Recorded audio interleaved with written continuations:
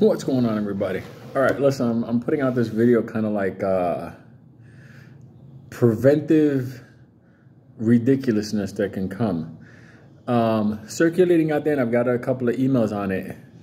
A lot of people are talking about that as part of the settlement, Ripple's going to burn all the coins in escrow. That don't even make any sense. I mean, would I love for that to happen? Of course I would. We will instantaneously overnight fucking be paid hand over foot. It's not my problem. I wish it was the case. But the thing is, I haven't heard anything of that 100%.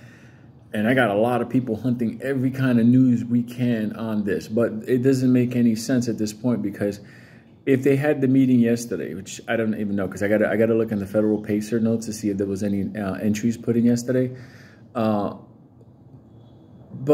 the thing is, in the first phase of it, they kind of know there's the penalty. They got to put out there, stuff like that, whatever.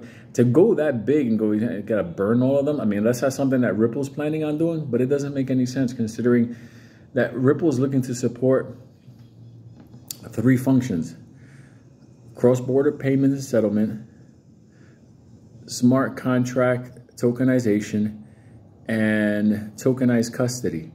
Those coins are going to be used and burnt accordingly across the span of many years to come. And so I don't see it. So if you hear it popping up, I mean, honestly, I mean, on the other side, people are going, no, it's going to go to 350,000 a coin. I'm like, all right, whatever. But,